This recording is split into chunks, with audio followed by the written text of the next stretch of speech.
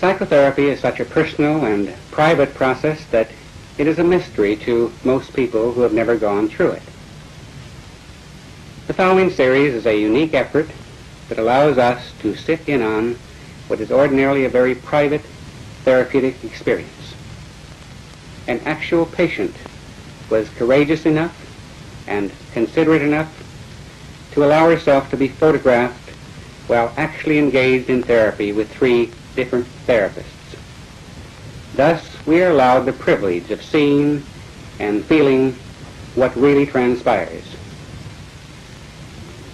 A film series like this, in which 3 therapists, distinguished by their different orientations, share their therapeutic endeavors, has never been made before.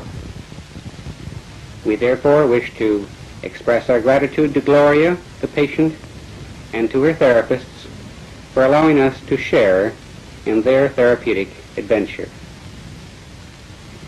This series will be divided into 3 separate films. In the first film, we see Dr. Carl Rogers, founder of client-centered therapy, interviewing Gloria. In film number 2, Dr. Frederick Pearls, founder of Gestalt therapy, is working with her. And in film number 3, Dr. Albert Ellis, founder of Rational Emotive Therapy, is our therapist. Each therapist will first describe his system of therapy briefly. He will then demonstrate his work with Gloria, and then he will comment briefly on his work. Now, here is Dr. Carl Rogers. From my own years of therapeutic experience, I've come to feel that if I can create the proper climate, the proper relationship, the proper conditions, a process of therapeutic movement will almost inevitably occur in my client. And that is, what is this climate? What are these conditions? Will they exist in the interview with the woman I'm about to talk with, whom I've never seen before? Well, let me try to describe very briefly what these conditions are as I see them. First of all, one question is, can I be real in the relationship? This has come to have an increasing amount of importance to me over the years. I feel that genuineness is another way of describing the quality I would like to have. I like the term congruence, by which I mean that what I'm experiencing inside is present in my awareness and comes out through my communication. In a sense, when I have this quality, I'm all in one piece in the relationship. There's another word that describes it for me. I feel that in the relationship, I would like to have a transparency. I would be quite willing for my client to see all the way through me, that there would be nothing hidden. And when I'm real in this fashion that I'm trying to describe, then I know that my own feelings will often bubble up into awareness and be expressed, but be expressed in ways that won't impose themselves on my client. Then the second question I would have is, will I find myself praising this person?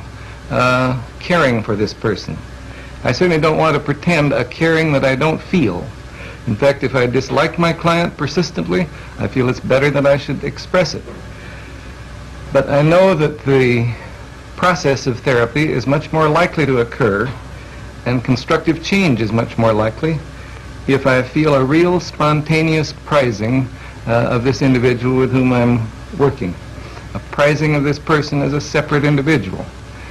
You can call that quality acceptance, you can call it caring, you can call it a non-possessive love, if you wish. I think any of those terms tend to describe it. I know that the relationship will prove more constructive if it's present.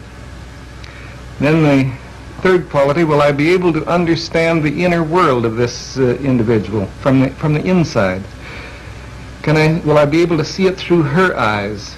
Will I be able to be sufficiently sensitive to move around inside the world of her feelings so that I know what it feels like to be her, so that I can sense not only the surface meanings but some of the meanings that lie somewhat underneath the surface. I know that if I can let myself sensitively and accurately enter into her world of experience, then change and therapeutic movement are much more likely.